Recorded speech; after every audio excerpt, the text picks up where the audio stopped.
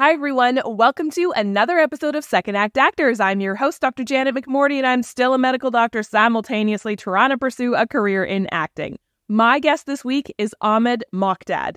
Oh, my goodness, Ahmed. What a guy. He and I met at the Simcoe County Theater Festival 2 years ago now, I think. My goodness. He and I were both in plays at the Simcoe County Theater Festival, and we connected because he is a lifeguard turned actor. I should clarify. He's a lifeguard and actor, simultaneously pursuing acting while also having a very successful career as a lifeguard with the city of Toronto. He has an amazing story to tell, and he's an absolute gem of a human being.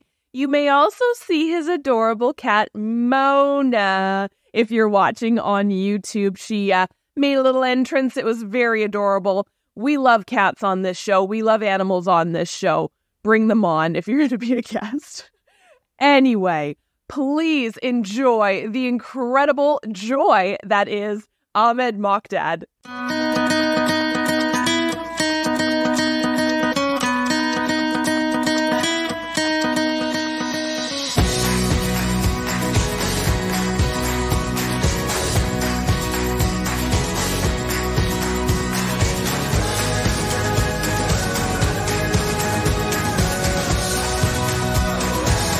Oh my gosh. The most interesting things are when you don't really have a plan and they just come out of people's. They just happen. Yeah, right. Yeah. I feel the same way with acting. I think, the best acting comes when you let go of just like, this is how I want to do it, or this is how I was directed to do it. Yeah. Yeah, so true. So tell me your story. How did you get into acting? Acting has kind of just been around for a long time. I got into acting in high school.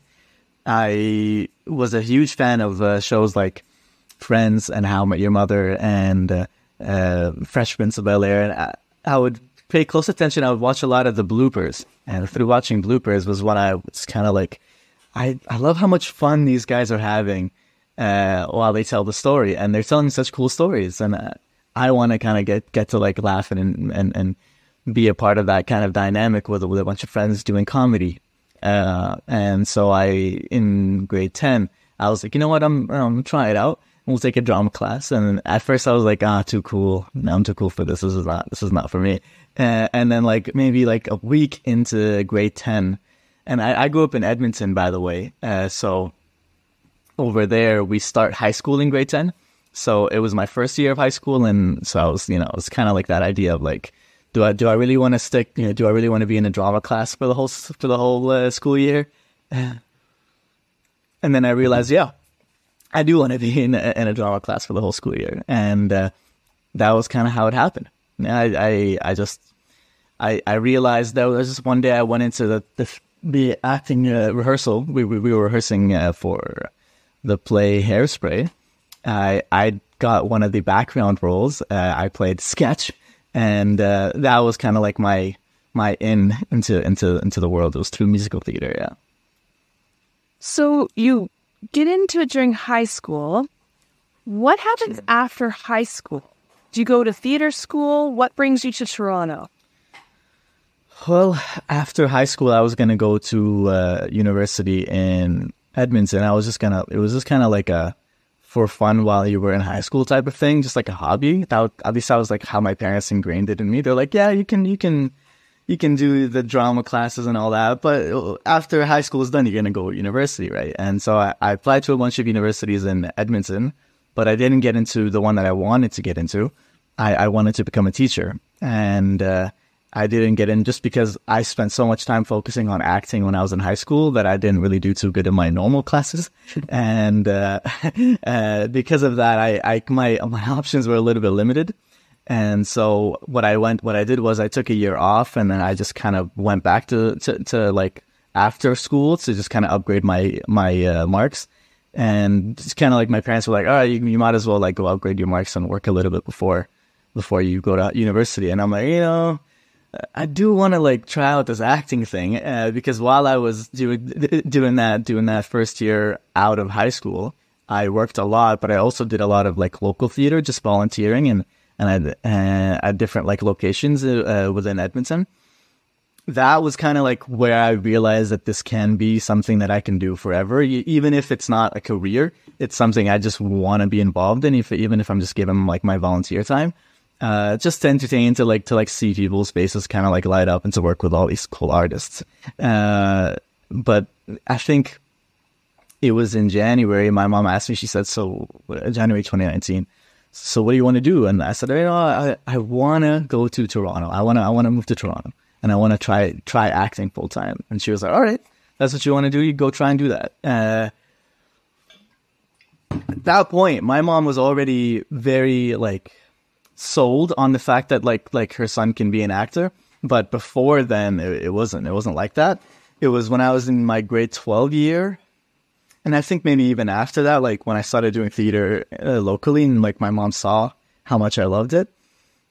At that point, I'd been doing it for 4 years too. So like it was like she saw that it wasn't something that was gonna be boring, like that I was gonna fall out of that, or that I was gonna like not be sustainable at, or not understand very well. And so it was in high school, my grade 12th year, I got to play the lead character in our musical that we did that year. We did In the Heights, if you've heard of it.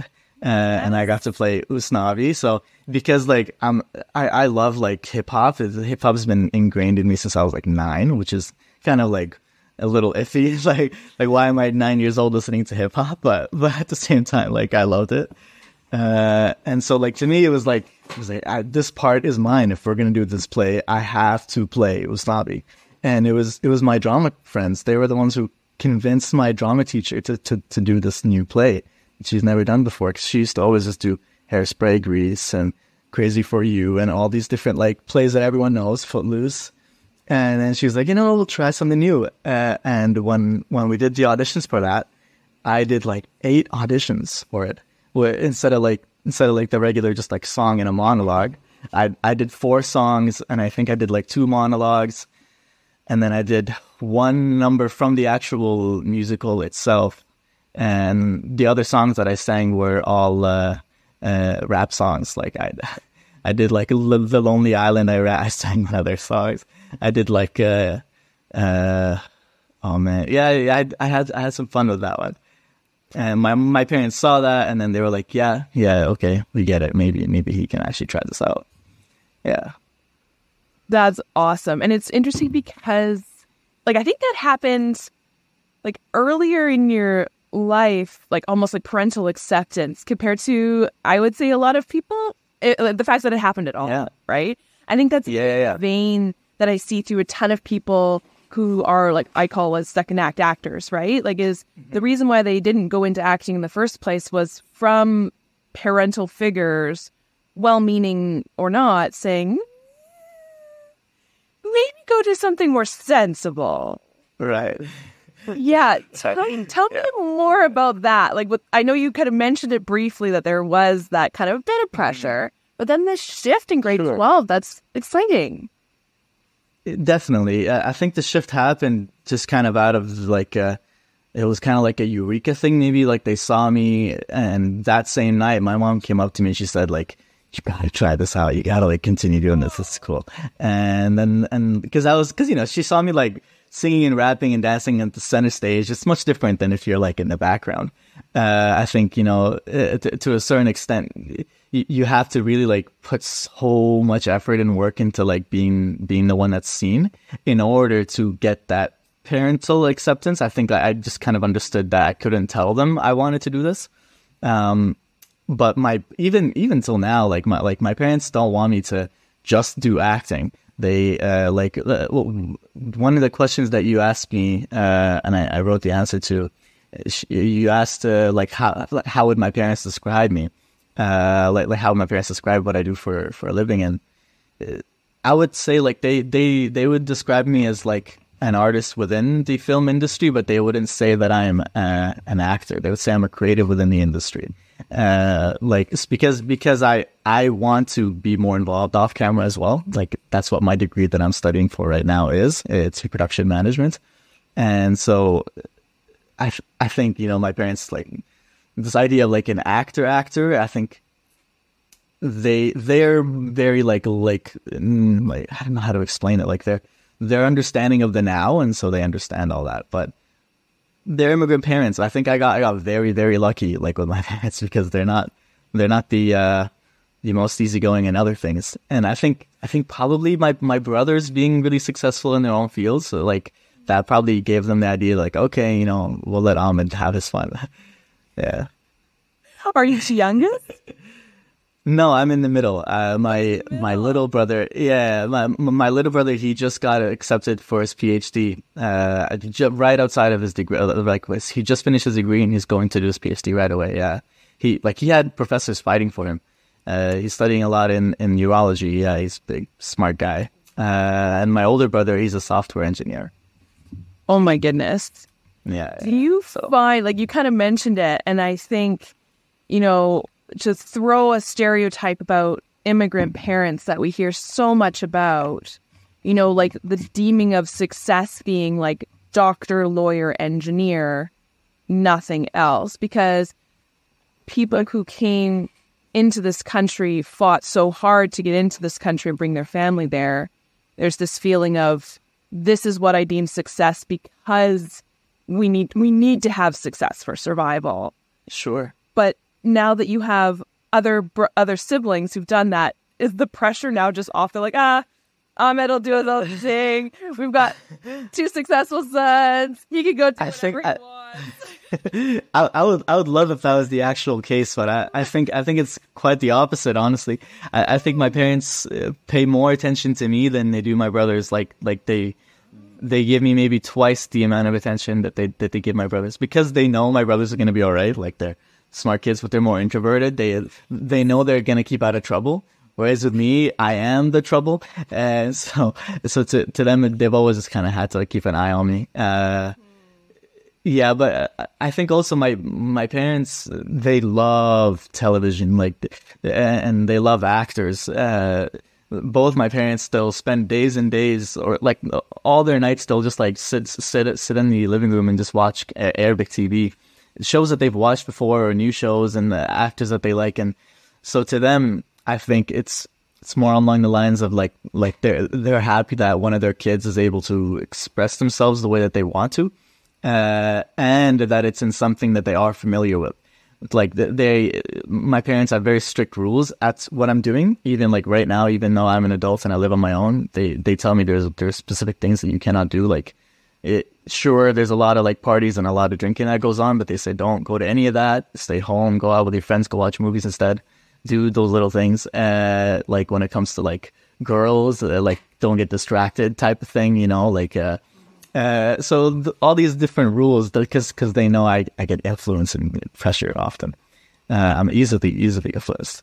I love the collaboration. So to me, yeah, the like the bar of boundaries has to be set by them. Yeah. Got it. Yeah. So what brings you to so you moved to Toronto? You want, like, I know I was about to say what brings you to Toronto, but obviously the allure of the city. But like that's a big move. By yourself? Yeah, it was quite an intense move. I don't think I was ever scared though. I think I was just very just excited to get started. To me it was, I don't know how to explain it, because COVID kind of just like threw everything off the loop. So like when I came here, it was in 2019, and I had spent 6 months before basically working 60 hours a week. And I was going to get to that, but basically like I do have a second career, and this is kind of my parents' way of like being like, okay, we know he's going to be okay, because I work in life saving. I'm a lifeguard and I'm a swimming instructor. And so being a swimming instructor, like that pays pretty well. And it's a very fun job that's very related to acting in a certain way. There's a lot of similarities. And also like I'm now like starting to go into more aquatics leadership positions. So like becoming a coordinator with the city of Toronto, and doing more work as a first aid instructor. I think I did a lot of that before I came to Toronto. So like in Edmonton, I was already certified and ready to go.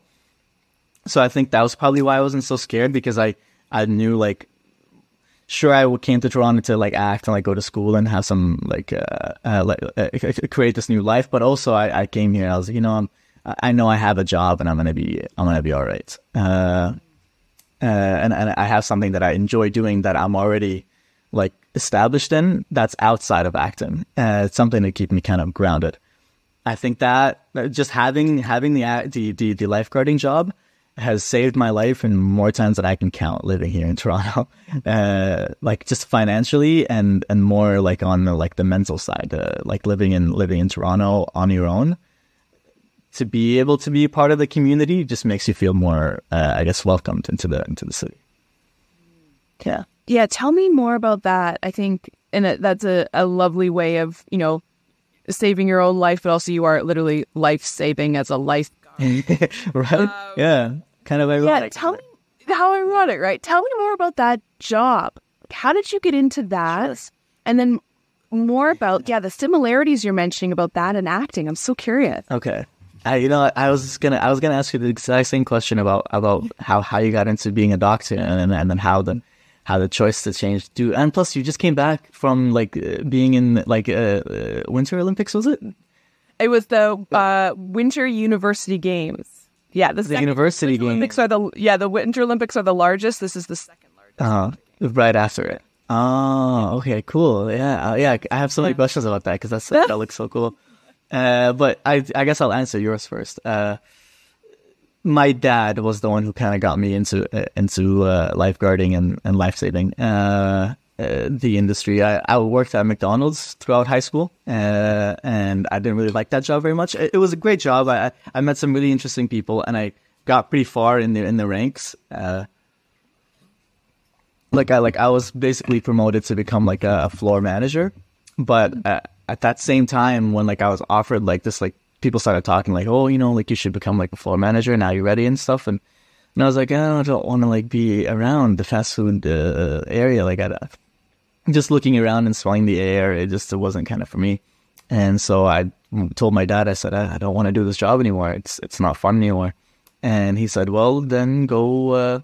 Well, a friend of mine, his kid teaches swimming. Do you want to do that? And I was like, so I know how to swim. Yeah, why not? And so I took the bronze medallion class, like to see my life-saving skills. I passed that, and then I took the bronze cross, and then I was certified. And then I started assistant teaching with my bronze cross, and then using like assistant teaching, just like voluntary. Using those hours, I got my instructor's course done. And then I became an instructor up until I graduated high school. That was in grade 12 around the same time I did In the Heights. And then after high school was over, when I got my diploma in Edmonton, it's different than here. Over here, which is kind of odd, you can be hired to become a lifeguard at 16, but in Edmonton, you have to have a high school diploma in order to become a lifeguard. You have to be over 18 and you have to have a high school diploma. So, which is different than here. So I thought it was kind of interesting. But anyways, I got into lifeguarding after I've already been an instructor for like a year, maybe. And once I became a lifeguard, that was when I realized that, yeah, okay, like I can do this. Because instructing was fun and all, but it was a lot of commotion. And in Edmonton, it's the way that they run the classes is a little different than the way they run it here. Here, it's a lot more, I think, to my style. And also being a lifeguard gave me the opportunity to progress in the aquatics industry outside of just being an instructor, like becoming a supervisor and whatnot. Yeah. So that was how I got into it. Yeah. What's your noticed similarities between lifeguarding and act? Well, in both careers, you have to do a lot of waiting, just vigilantly, just kind of like staring and just kind of hanging out. In one job, lifeguarding, I'm just waiting for an emergency to happen, and in acting, I'm waiting for someone to say my name and just get started. I guess you can say a lot of waiting, but I think like to a more like honest answer, there's a lot of, you have to really know how to control your breath, and when you're good to be a good swimmer, like to be able to save someone's life inside the water. And to be a good actor, I think you also have to have really good breath control, just understanding of how your breath works. I think also instinctual behavior is an important one. So like to be able to know the right instincts and I think the one thing that I learned about acting through lifeguarding would be that repetition matters so much. And I think, to a certain extent, maybe sometimes I get conditioned as an actor to be like, oh, try to stay authentic. Don't repeat it too much. But, when you put it like in a seat, like a life-saving scenario, you have to have done so many, training opportunities and my cat and situations like, I'm sorry. she's just like, oh no, stop it. Stop it here. Come say hi. Oh There she is. This is Mona. Hi, Mona. Hi, Mona. You want to Oh my God, she's so cute. Oh, okay. Oh, all right. Yeah, she likes to bite on the Son wire. being on the camera. Yeah. Yeah, you're like, no, not for me. Anyways, instincts. You have to trust your instincts as a lifeguard. 1 second miscommunicated is like could cost someone's life, and so and I'm sure you understand that being a doctor, working in the health and safety field, to know how good your instincts are, to be able to trust your blink, as Malcolm Gladwell says, it's really important. Yeah. That is so interesting. And let me know if you resonate with this. So what I notice when I'm in a emergency situation, so like the one that always comes to my mind because I do it fairly often, is like an emergency C-section. Like it's like seconds, right? And everything goes really, really quickly. But if you've practiced, like you said, that repetition, there's no panic involved, right? I notice I get a tunnel vision, weird sense of calm that comes over me when I know I need to be very instinctual, quickly and fast. Do you find that as well? Like when you're in that scenario, like there's no panic. There's a weird calmness that comes over me that kind of, sometimes I wish I could tap into in other parts of my life. yeah. There's a sense of stillness. I think. I don't know. I'd like to think of it as you're almost dreaming, like because you're not worried about all these other things that would stress you out, like I could do something wrong, or like this person could die. But you're just more so worried about how your hand placement is, or like you're more worried about physical things. And when you're present in a physical sense, then your sense of calm, I think, is like kind of correlates with them, maybe, perhaps. At least that's what I found. I've been lucky enough where most of the situations that I've had to deal with have been pretty like they end before they get bad, that like they're prevented before it gets to a point where I'm so like in an emergency setting. But there was a time when somebody's and I don't know how graphic we can be right now, but like a person would have like a major bleeding incident, or like an open wound in the water, and even if my job as one of the second responders or the third responders, like the second lifeguard on the scene, would be more like crowd control, I think that's still a pretty like intense thing to do, and you can get more carried away doing the more or like the less life-saving things and more like personal relations related jobs than you would in like not knowing what to do in a first aid situation, I think. Because we train so much in the first aid situation, but we don't train as much with the personal relations. I want to touch on again something that you said that just made me think about repetition. And I think about that with like the games I just finished. We would practice our like extraction skills, the first responder skills, because the more you practice, the better it's going to be. And you get that physicality down and you feel comfortable with it, so you can have that sense of stillness and calm. But I agree with you. You mentioned something about authenticity. Like in acting, you don't want to practice. There's a worry about practicing too much that it gets inauthentic. But to an extent, yeah. Yeah, tell me more. Exactly. I think when it comes to repetition, you've taken classes with Lewis Bowmander before. Mm-hmm. Have you taken classes with Lewis himself? Yeah. Yeah. He's going to be on my podcast in like 3 weeks. I'm so excited. Oh, no way. What? That's so cool. Oh, that's so cool. Yeah. Oh, dude, just to be prepared for a whole hour of just him giving so excited. gold. Yeah. That's great. Well, I think, like what I have to answer about that is a lesson that I learned from Lewis about, like, when it comes to repetition, it doesn't have to always be repeating the lines, because the lines can be learned based off of your memory. It's more of a cognitive thing than it is a behavioral thing. Like I guess sorry, it's more of like of a biological thing than it is a behavioral thing. Whereas if you want to kind of practice the behaviors and be in more control in that sense, more calm and being in a high stakes environment, you can do repetitions by just practicing the way an athlete would practice, by, like, if you sit down and meditate and think about being sad and think about being angry and things that make you angry, the people who make you angry, why they make you angry, and all these different feelings that are other than angry.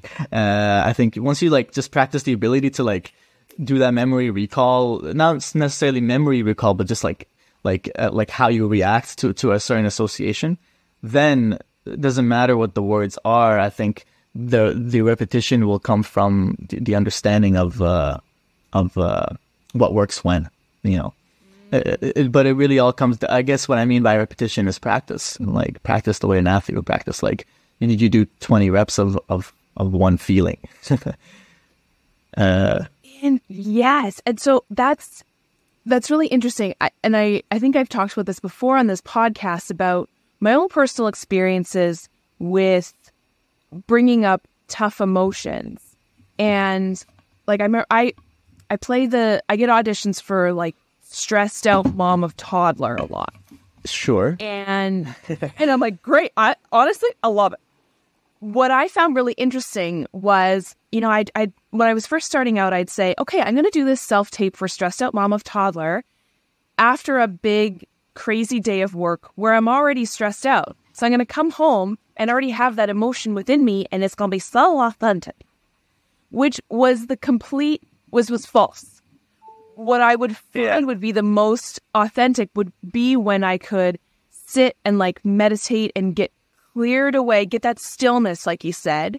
Mm-hmm. And then I was able to bring up stressed out mom from nothing, which I didn't think was a thing. I thought, oh, look at me. My life's already stressful.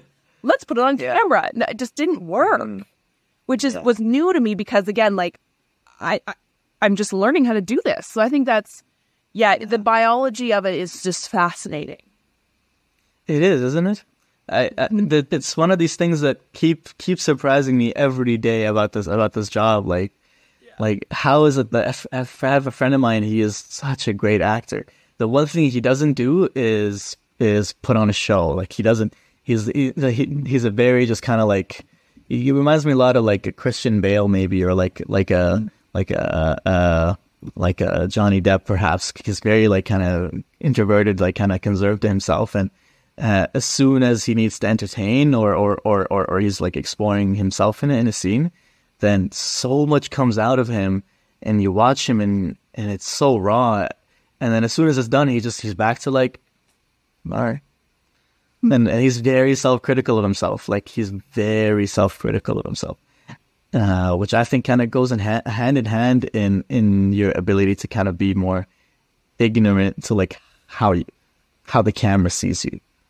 If that makes sense.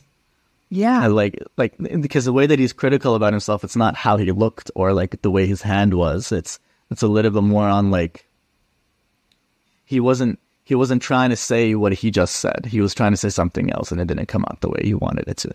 And, like, he's self-critical in that sense. And I enjoy watching him work. I just like watching him, like, do his thing because you see that sense of stillness doesn't go away when the camera cuts. Yeah. I think that takes a while. Yeah. I think it does, right? I think that, and that's I don't know, I think that's the tough thing about acting, that so many people think it's something that, yeah, there are some actors who it's innate, right? They are born talented. They're born that way, and they're just plucked from obscurity, and they never needed to go to school. And it's just a natural instinctive talent.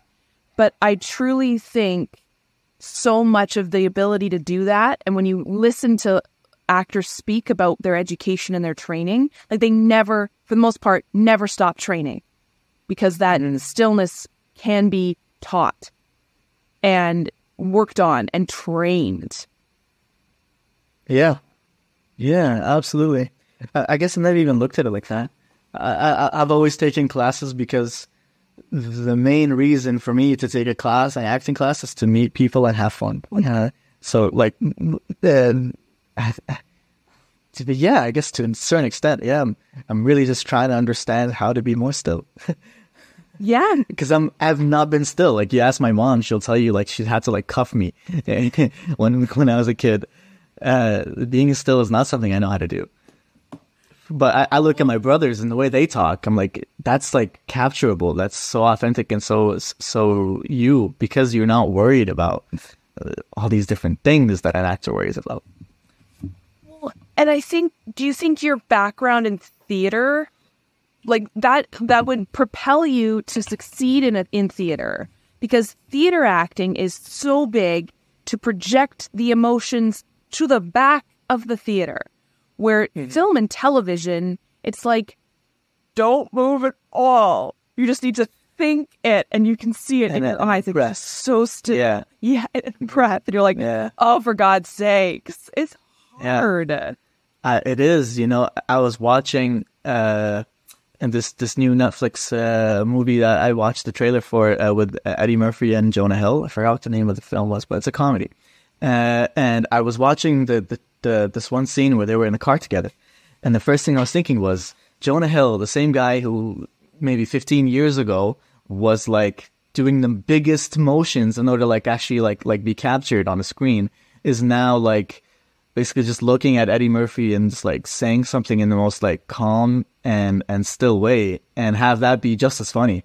And I think to an extent, I think possibly it's a technological aspects that we have to just kind of understand. So like in theater, that technology is just it's never going to get to that capacity where someone is this close to you and they're acting in front of you, and because it's not realistic. But in a film, the specs are so clear now that every tiny little thing matters. Like, and the mic will capture everything.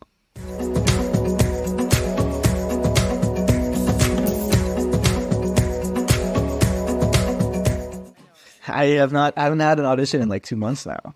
It's the dead season. Nobody has. Nothing's going on. It's -3. And it sucks. Yeah, I know, right? It's a downtime. Yeah. No, it's great because I'm in school right now. So that's like, I've just been focusing. Well, there you go. Has there been anything that has surprised you about the entertainment industry?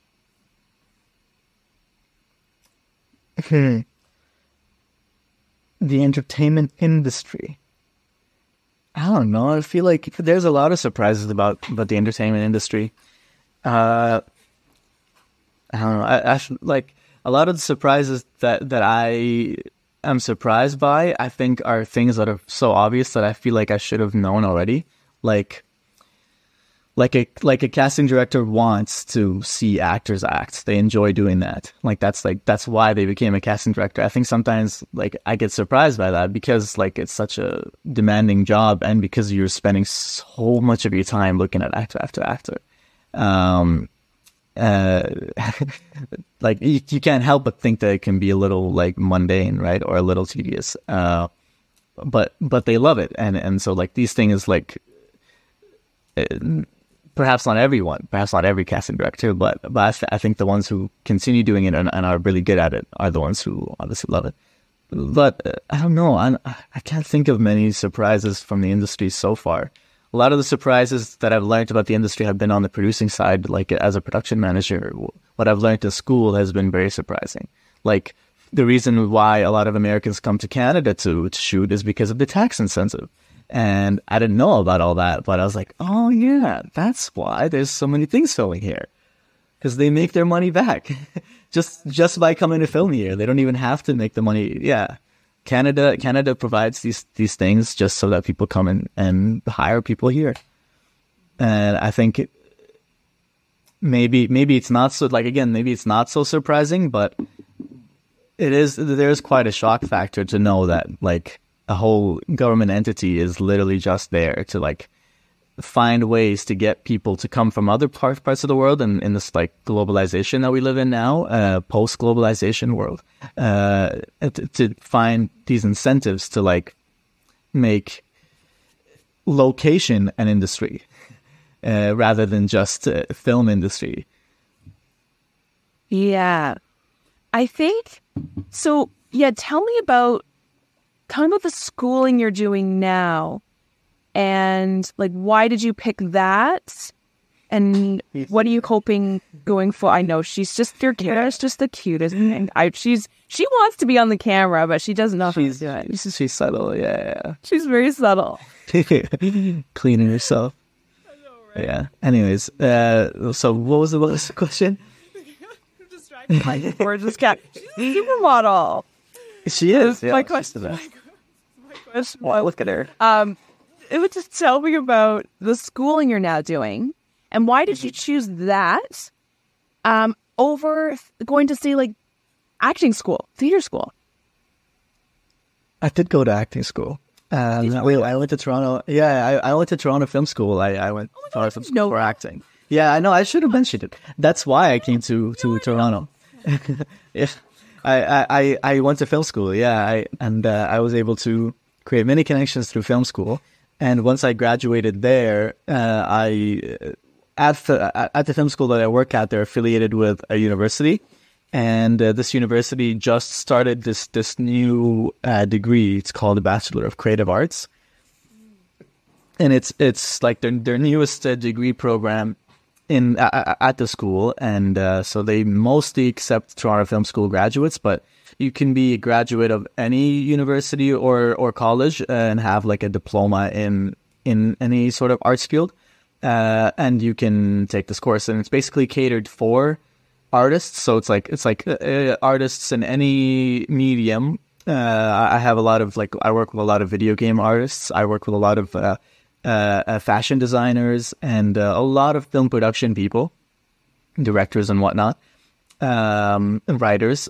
So basically they just put us all in one room and they teach us a little bit about financial leadership and how to like manage yourself as a talent, how to manage a project, how to get funding from various public, private, and crowdfunding sources.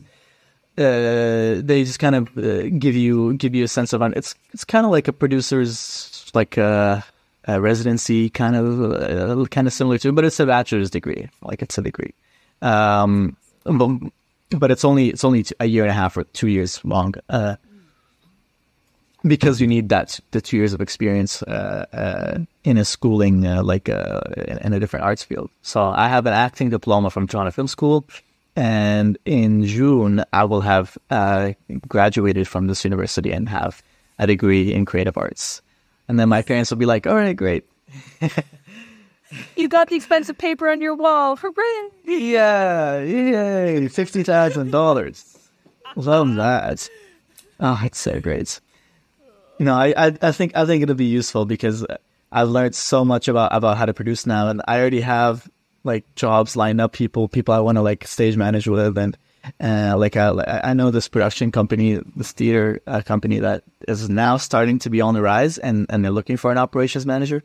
So like these types of jobs I would love to do, and it would be a way for me to kind of like step away from aquatics a little bit and focus more on the production side. But also I am a first aid instructor as well. So, and I do like teach leadership courses. So like I can instruct a lifeguard on how to become a lifeguard. So I would probably start doing leadership courses rather than lifeguarding and working with the city. if it was the case where like I would actually utilize this degree. But ideally, I just want to do theater. I just want to act on stage.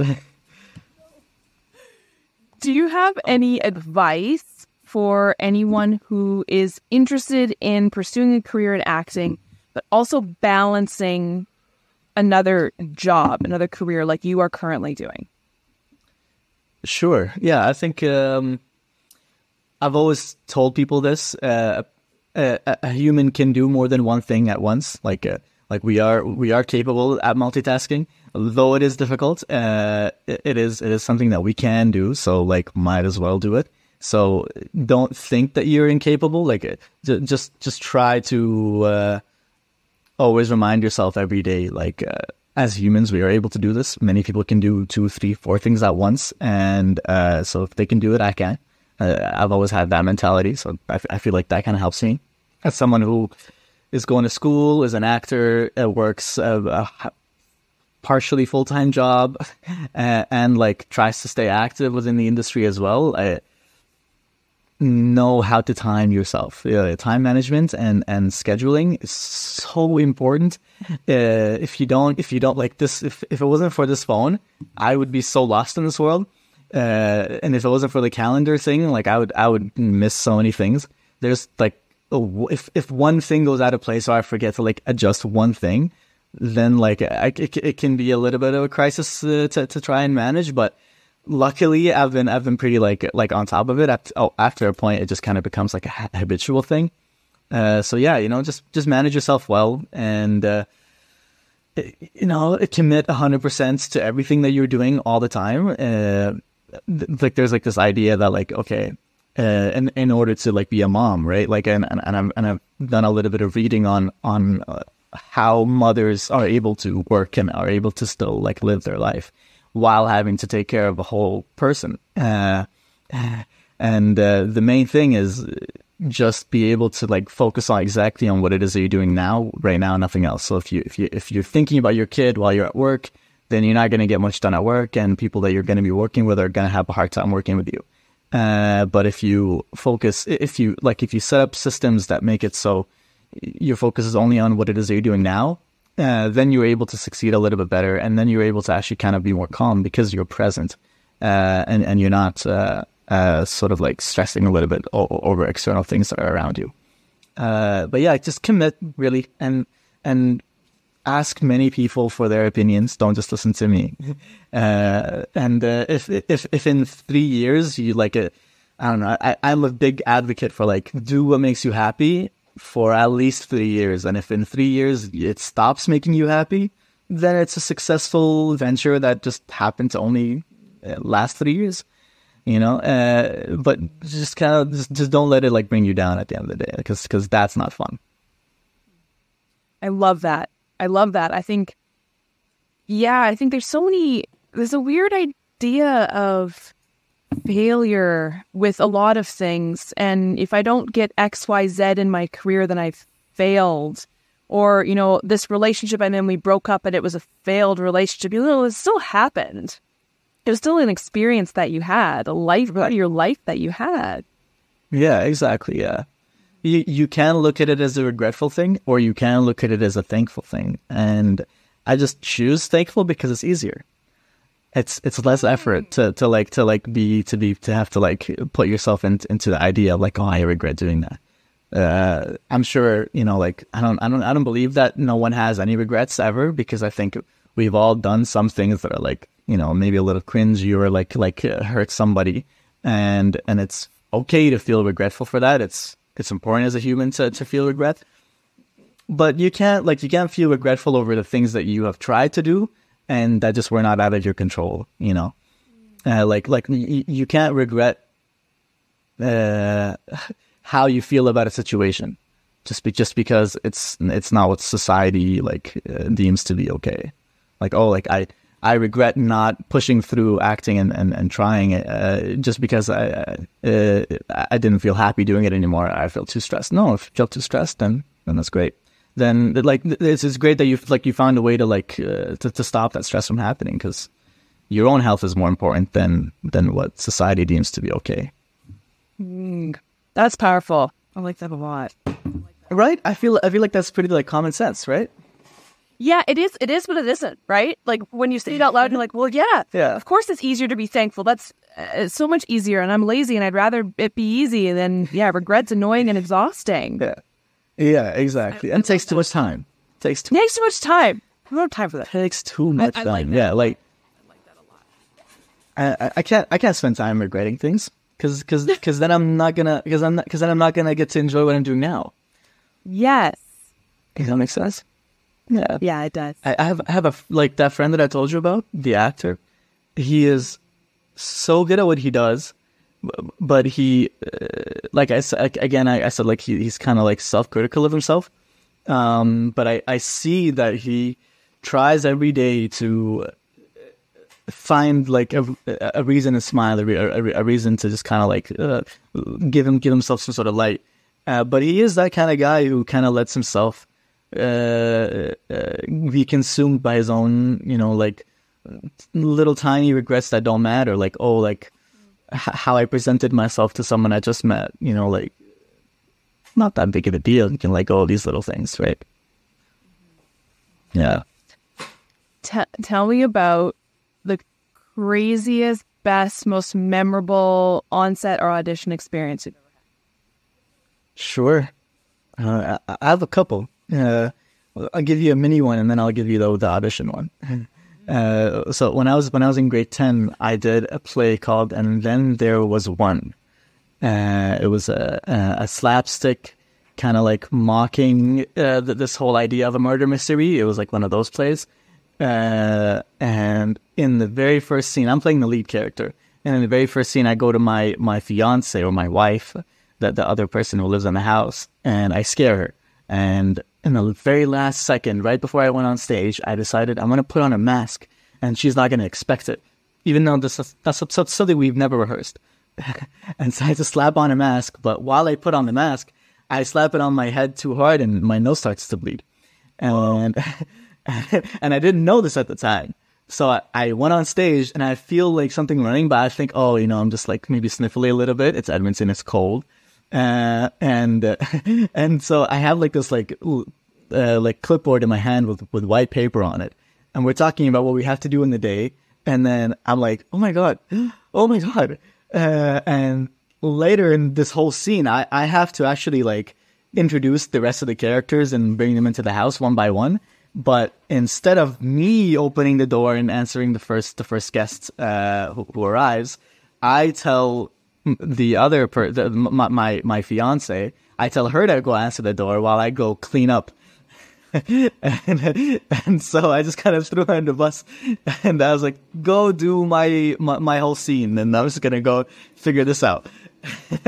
And she powered through. She was a trooper. Like we rehearsed the show so much, and this is why repetition is important, because to a certain extent, like even passively, when like you're watching the other person do a scene you're not even in, you'll understand what the scene's about, and you'll know how to like kind of push it through. And she did it. Like, sure, they missed a couple lines, and all the other actors were so confused while they were talking to the girl, not the guy.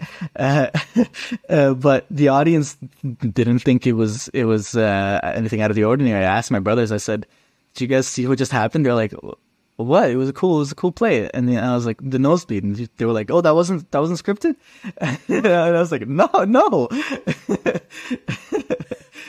Yeah. I hit her so much. Anything right? can happen. It's the best. Anything can happen. It was great. And then I come back on stage with like a paper in my nose, or like a paper towel in my nose, and I just continue on with the scene like nothing happened. Oh man, amazing. Yeah, that was a pretty fun story. Like that's my favorite story to tell. I did that. That was grade 10. That was my first year acting. But my most recent crazy story, I auditioned for a character for a one-man show, a one-man play, which is being put on at the Grand Theatre in London, Ontario, currently. And so this play is an adaptation of a book about a person called Abu Bakr, who was a refugee who came to Canada in 2016 or 2017 perhaps. And he came from Syria. He's a Syrian refugee, and he's also from Syria, though he grew up a big portion of his life in Jordan. So when he came to Canada, he went to Edmonton, and we actually went to school together. And so I got to like talk to him a little bit, and we got to kind of like I was the school's like liaison for the Syrian refugees. I would just kind of like help them like navigate through school their first week. So I got to like actually like meet Abu Bakr and a couple other kids that he ended up becoming really close friends with. And I think even my dad has met his dad before, perhaps, if I'm not mistaken. But anyways, like I didn't think too much of it. Grade 12 comes around, this book comes out, it's called Holmes, and basically the school counselor at our school wrote this book about Abu Bakr with him. They kind of like wrote like a little memoir from his journey to Canada. And someone at the Grand London, or the artistic director at the Grand London, at the Grand Theatre, read the book, loved it so much, and they decided to adapt it.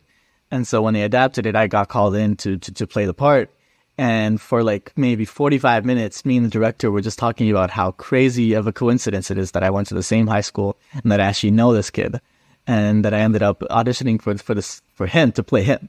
Right. Unfortunately, I didn't get to play the part yet, but this is why I love theater, because not one person can just play the part. Like it can go on past just this one show. And you know, becomes an actual play that's copyrighted, and this person can license it and put it on themselves. So like it is a career goal of mine to play this character because I have such a personal connection to it.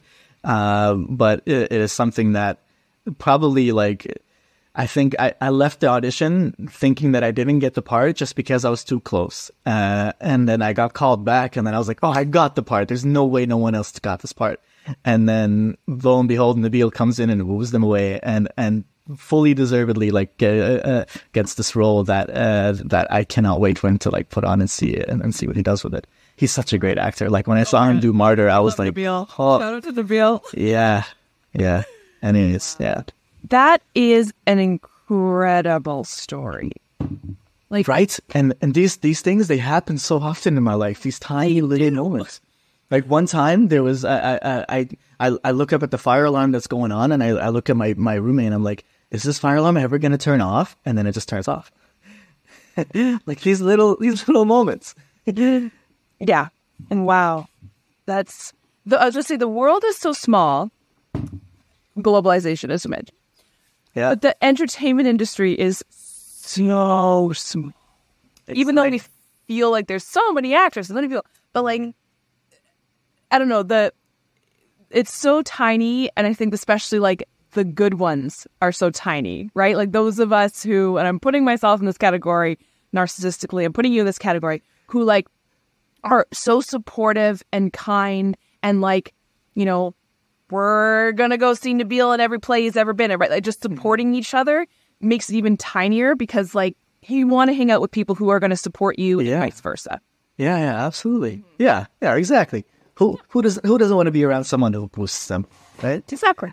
And I think Canadian actors are such a new baby industry in Canada, like it's compared to LA, that we do ourselves a disservice if we are not supporting each other. Going against each other, yeah. Exactly. You have to, like, because we're against the like juggernaut Los Angeles actors and New York actors. Like, we have to support each other. Stick together, yeah. We have to. And I don't know. I just think, again, like that whole point of like why waste energy not supporting each other when supporting each other is so much more easier. It's so much more fun. Yeah, it's so much more fun.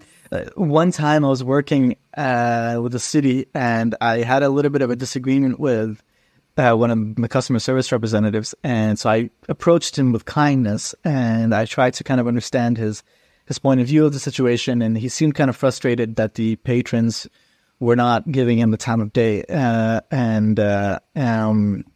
you know, patrons can tend to be a little bit, depending on who it is. It's a public pool, so we get a big mixture of people, and not everyone's going to be nice, though most people are.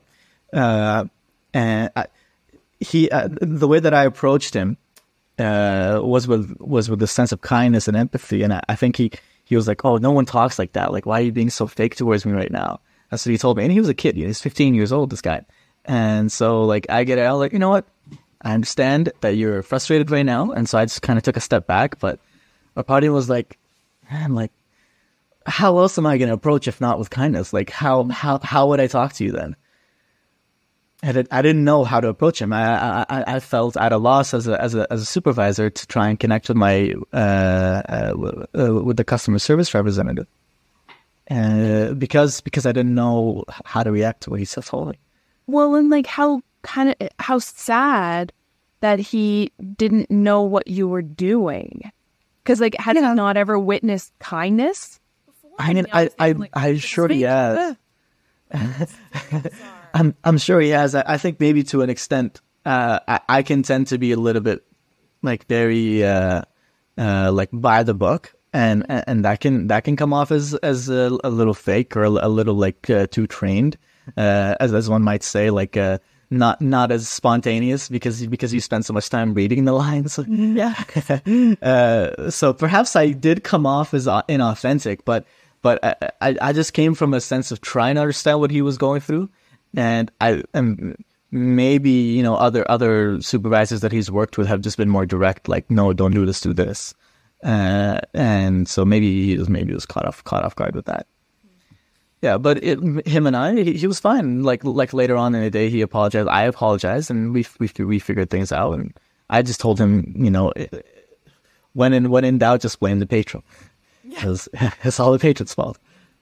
Well, I think, I kind of wonder about if he was expecting you to come at him with anger, and so he had made that up in his mind that was going to happen, and so he was easily able to kind of paint you as a villain, and when you didn't, that probably took him off guard and was like unexpected, and when things are unexpected, that's when you kind of go like, this is not the thing I made in my brain, this is not the schema that I thought, then that... Right. Would lead to, like confusion, which would, I guess, project out as anger, right? So you didn't know what was in the plan. Maybe not at that moment, but I think, I noticed sense of growth in the way he worked later, because he started to kind of be more patient with patrons, and if he was having troubles with the like point of sale system, he would right away just like tell me just go deal with it, and he would like leave the room rather than like escalating the situation. He just understood that he was able to trust me, and perhaps maybe like it was that interaction that we had that helped him get there. Yeah. Those are things you remember, right? Even if you were frustrated in the moment, further down the line, you're going to remember that.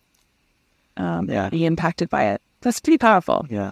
You'd be surprised. More often, the situations I have as a lifeguard are with my patrons. Are with my coworkers rather than with my patrons. Absolutely. Any public facing like job, I think, it's a trip. To your coworkers, yeah, they're the ones that get you. Well, I mean, I was gonna ask you, like, how is it working in a hospital? Like, what's that kind of dynamic as being the person who administers the help? It's it's very similar, right? Like, I think when you were saying you deal a lot more with your colleagues than you do with the patient, I think that's 100% true, because there is a bit of compartmentalizing and separation between like colleagues versus patients, so you act a different way. I think, working in the hospital has definitely changed since the pandemic, right? How can it have not? Mm-hmm. But I think, like, I remember learning something when I was in medical school, and it was the term kill them with kindness and give them no reason to be mad at you. And again, similar to what you were saying, right? Like, I think coming at it from being kind and trying to understand is way less stressful and energy saving, way more energy saving than coming at it and matching anger with anger. Mm-hmm. And it's hard because like the part of your brain that wants to be angry is like that lizard brain that is saying like fight or flight, and you shut off the rationalizing part of your brain. So it does take that little extra step initially to be like, no, be kind. But in the long run, it's way less exhausting. way less exhausting. Yeah. Yeah. And I'm exhausted enough. I don't want to add on more stress. 12-hour days. Yeah, I can imagine. Yeah. Yeah, how busy? Yeah, it's just, yeah. Do you have any final words of wisdom or advice?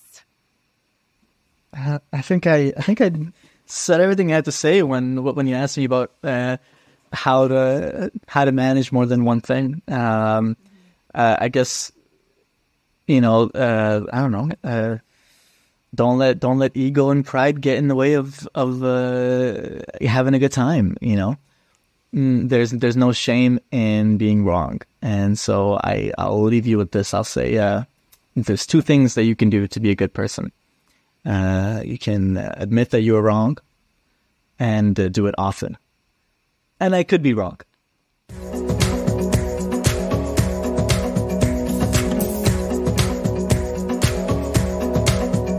Thank you, everyone, for tuning in, and thank you, Ahmed, for being my guest this week. Thank you so much for taking the time to share your incredible story with me and my guests. I am so happy that we met through the Simcoe County Theater Festival. You are an absolute joy, and I'm so excited to continue celebrating and cheerleading your career.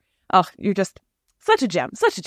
I hope you will all tune in next week for another episode of Second Act Actors. Bye.